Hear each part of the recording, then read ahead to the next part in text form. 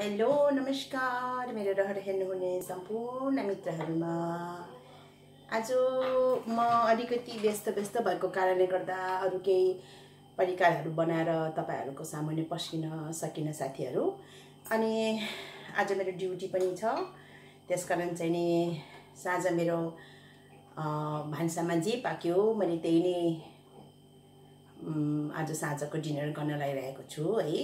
त्यसकारण चाहिँ नि हिजो पनि भएन, आज पनि भएन, मेरो भिडियो बनाउनलाई मैले फुर्सद अलिक पाइन मेरो ड्युटीले गर्दाखेरि। र अहिले मैले बनाइरहेको छु साथी, म साँझको खाना खान लागिरहेको छु। र आजको साँझको खानामा चाहिँ नि यो पोक छ, रायोको साग राखेको, अनि यसमा चाहिँ नि मैले तिलको अचार गोलभेडा राखेको छ, अनि भात भइहाल्यो है, अनि पानी, अनि त्यसमा चाहिँ नि मेरो मुङको खोस्टावाला मुङको दाल। यो दाल नभए पनि हुन्थ्यो, तर दाल यहाँ पाकेको भएर चाहिँ नि दाल पनि मैले लिइहालेँ।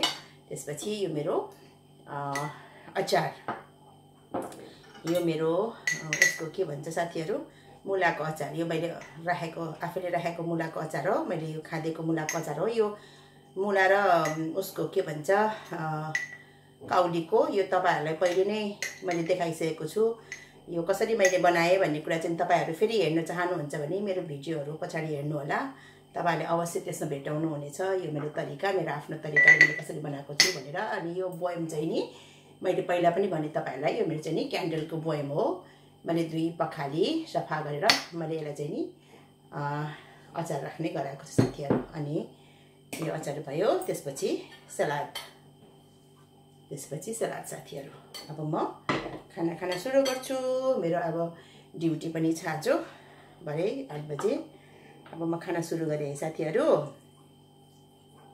मलाई भिडियो राख्न मन लागेको हुनाले चाहिँ नि अघि खाना पकाउँदाखेरि साँच्चै नै भन्दाखेरि मलाई यादै भएन कि, त्यसकारण चाहिँ नि अहिले जसँग याद भएर चाहिँ नि म खाना खाकै एउटा राखौं मेरो साथीहरुलाई। ढिलो भयो, हिजो पनि भएन, आज पनि भएन भिडियो भनेर चाहिँ तपाईहरुको लागि भनेर पस्किरहेको छु। अब मिलिजुली खाऊ है त साथीहरु। र म खाना स्टार्ट गरे है साथीहरु।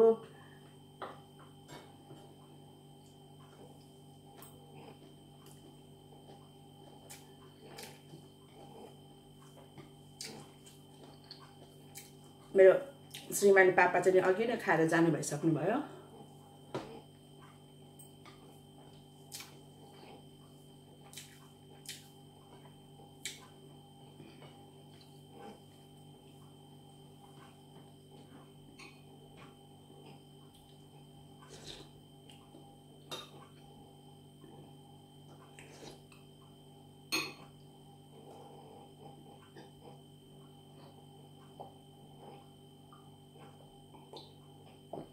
खाना खाँदाखेरि पानी खानुहुन्न भन्छ, मलाई त अलिकति खाएकै घाँटीमा अड्किहाल्ने के भएको होला है।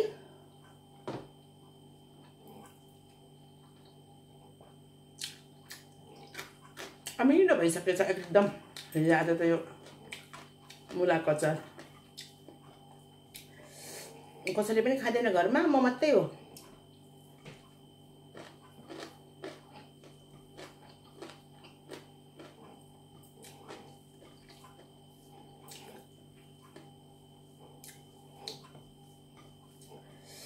अनि अहिलेसम्म मेरो भिडियो मन पराइदिनु भएर लाइक कमेन्ट गरिदिनु भएकोमा हजुरलाई धेरै धेरै धन्यवाद छ। यसरी नै मलाई माया गरिदिनु होला। म एक दिन फुर्सद निकालेर हजुरको कमेन्ट पढेर अवश्य सुनाउने छु। मलाई अलिकति मेरो लगातार ड्युटीले अनि लामो आवरको ड्युटीले गर्दाखेरि म अलिकति अहिले व्यस्त छु साथीहरु। यसमा चाहिँ नि म तपाईहरुसँग क्षमा चाहन्छु।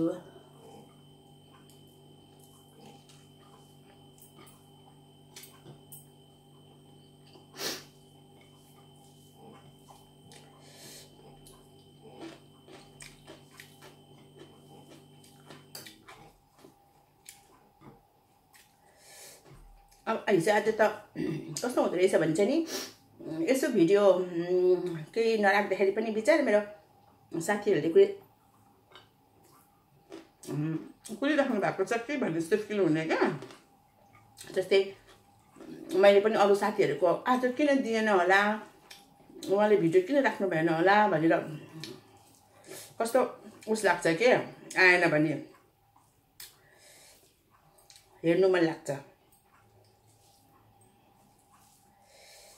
मेरो यो रायोको साग चाहिँ नि आफ्नै बारीको, अस्ति नै मैले भिडियो देखाएको थिएँ नि साथीहरू, सानो रायो हो, त्यही रायो हो सायद। कस्तो मजाले बढेपछि त, पानी परेपछि त।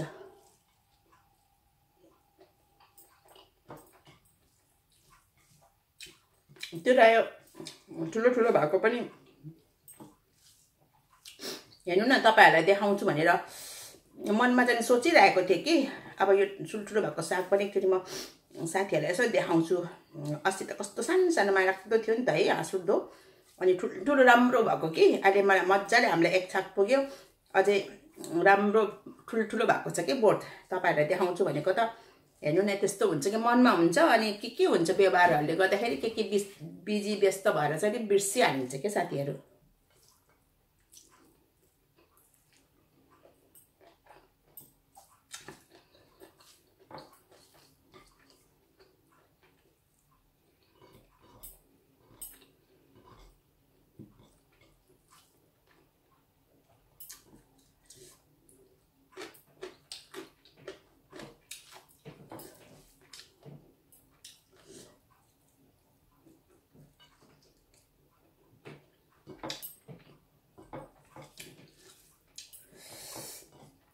दिनको रातको लगातार ड्युटी पऱ्यो भने त सजिलो हुने, त्यो कहिले रातको कहिले दिनको, अनि अचानक त्यसले पर्दाखेरि त अलिकति कस्तो गाह्रो भयो कि यसपालि मलाई।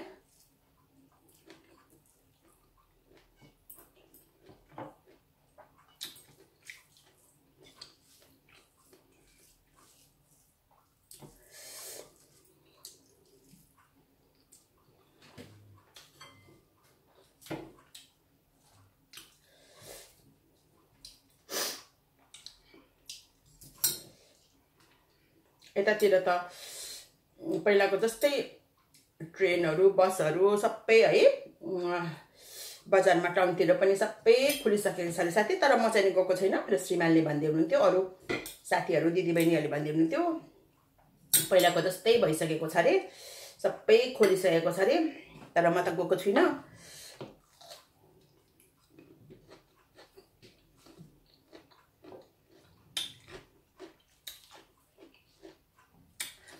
अब एक दिन होइन, 2 दिन होइन, बिचरा त्यही व्यवसाय व्यापार गरेर त्यही गरेर खानेहरूलाई गाह्रो भयो नि भाइ। अब कति दिनसम्म त्यसरी गरेर बस्ने है, उनीहरूलाई पनि बिचरा। अब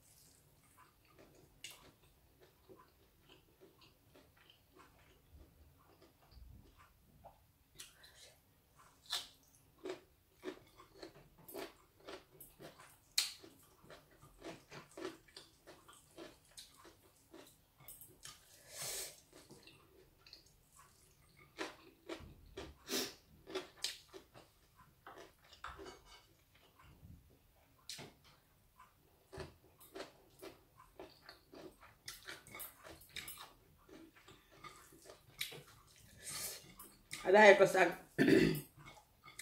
र बङ्गुरको मासु के, सुँगुरको भनौँ न, पोर्क बङ्गुर मासु कस्तो मिठो हुन्छ है।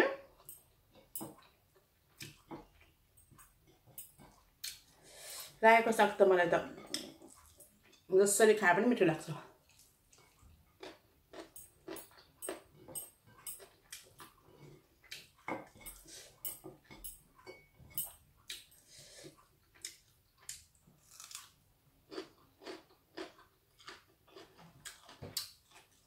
मेरो कपाल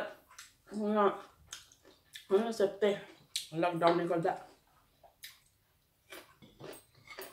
कहीँ जानु त छैन भनेर कलर पनि गरिएको छैन।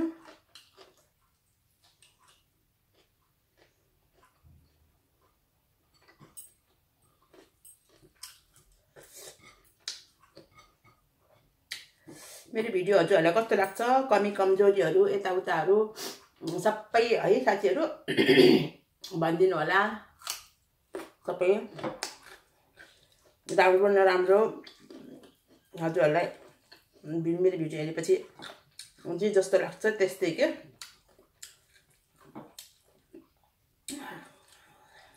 सल्लाह सुझाव दिनु होला कमेन्टमा।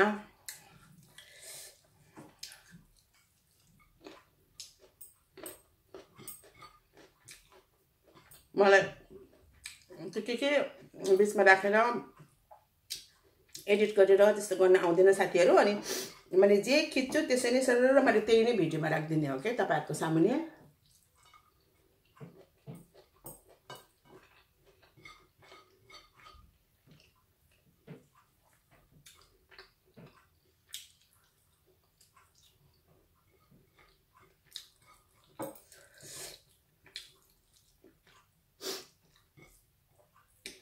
अब म पाउने 8 बजे हिँड्छु यहाँबाट। मेरो 8 बजेदेखि मेरो ड्युटी छ।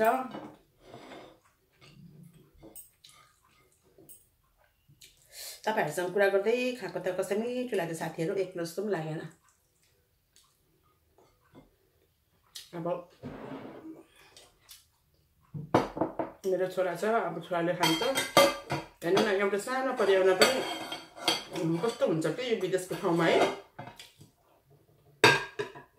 खाना पकायो, भान्सामा पालै पिलो खायो, हिँड्यो।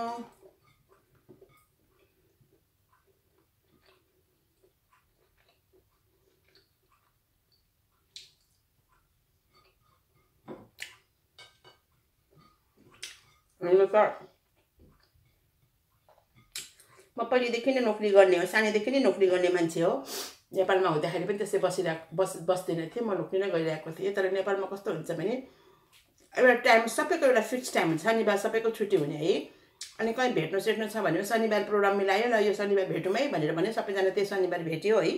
शनिबार घरमा पाहुना बोलायो। अनि त्यो एक दिन शनिबार छुट्टी भएको भएर चाहिँ नि राम्रो लाग्ने क्या। अब यहाँ चाहिँ नि त कसको कुन बार छुट्टी हुन्छ भनेर पनि थाहा छैन। कोही अगाडि कोही पछाडि, कोही रात कोही दिन है। अनि मिल्दै नमिल्ने के टाइमहरू कसैसँग भेट्ने। परिवार त भेट हुँदैन। श्रीमान श्रीमती त हामी त दुइटै नाइट गर्ने भएको भएर त्यति उस हुँदैन। पापा नाइट नै गर्नुहुन्छ सधैँ। अब म चाहिँ कहिले नाइट कहिले डे गर्छु, रोटाउन खालको। त्यसले गर्दा हामीहरू त त्यस्तो हुँदैन। अब कति श्रीमान श्रीमतीहरूको त्यो बिचराहरू श्रीमान बिहान नाइट ड्युटी गरेर घरमा आइराख्नु भएको हुन्छ 6 बजीतिर। अब श्रीमती चाहिँ जाने सुरु हुन्छ। अनि श्रीमान श्रीमती पनि त्यो बाटोमा भेटेर ल म गयो है, एकअर्कालाई बाई गऱ्यो गयो, त्यस्तो खालको के अवस्था हुन्छ कि विदेशमा चाहिँ नि। अब यसो हेर्दाखेरि राम्रो विदेश राम्रो भनिन्छ है। भौतिक सुविधा चाहिँ नि हो, एकदम राम्रो हो। बत्ती पानीको सफा सुग्घर, अब यताउति अब पैसा भन्ने कुरामा पनि अब राम्रै हुन्छ। अब सबै हुन्छ होइन। एउटा अरू परिवार टाढा, तर अरूभन्दा पनि अरूलाई त कस्तो फिल हुन्छ पनि। मलाई चाहिँ नि यो चाडबाड आउँदाखेरि अनि आफूलाई बिसन्चो हुँदाखेरि चाहिँ नि नेपाल नै याद आउँदो रहेछ कि, परिवार नै याद आउँदो रहेछ कि, त्यस्तो हुँदो रहेछ है। अब अस्ति म बिमार हुँदा पनि त्यस्तै फिल भयो कि। यहाँको इष्टमित्रहरू हुनुहुन्छ, अब आफन्त नहुने दिदीबहिनीहरू सबै दाजुभाइहरू सबैजनालाई हेल्प गर्नुहुन्छ, आउनुहुन्छ, हेल्प गर्नुभएको थियो। अब कति आउनुहुन्छ, सोध्नुहुन्छ बिचरा।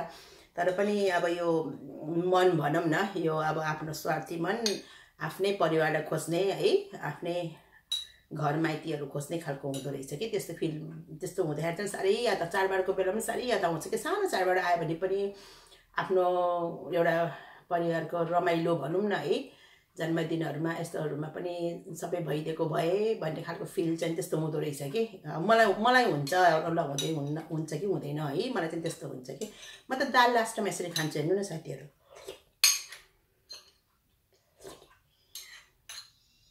मैले खाना सकेँ क्या छिटो खान्छु नि मैले त फेरि खाना है एकदम छिटो खान्छु कि त्यो छिटो खाना खानेहरू चाहिँ मोटी हुन्छ अरे कि बिस्तारो खानुपर्छ भन्छ म चाहिँ हम्लाउनु खान्छु कि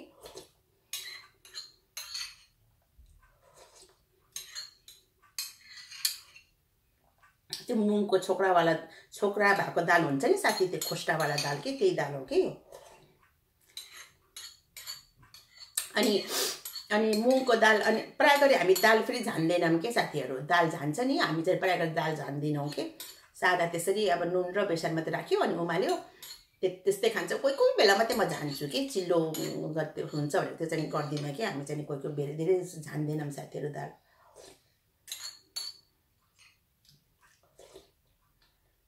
अब बुढेसकालमा अलिकति रोगको लागि पनि एउटा मात्रै अलिकति कम गर्दाखेरि चाहिँ राम्रो हुन्छ कि भन्ने भावनाले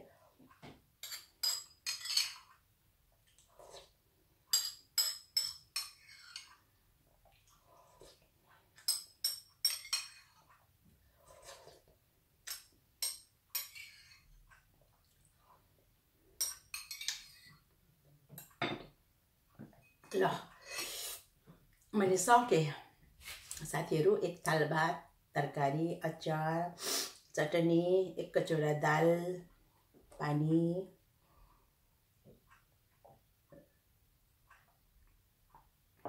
मेरो यो भिडियो तपाईहरुलाई कस्तो लाग्छ प्लिज लाइक कमेन्ट शेयर गरिदिनु होला मेरो पहिलोचोटि भिडियो हेर्नु भएको साथीहरु छ भने चाहिँ नि मेरो रहरलाई सब्स्क्राइब गरिदिनु होला मलाई सहयोग गरिदिनु होला साथी भनी आज म मेरो भिडियो यही बन्द गर्छु यतिकैमा है त साथीहरु है त ल हुन्छ साथीहरु म यो प्लेट राख्छु है ल साथीहरु आजलाई यति तपाईहरुलाई फेरि म भेट्दै गरौँला साथीहरु बाइ बाइ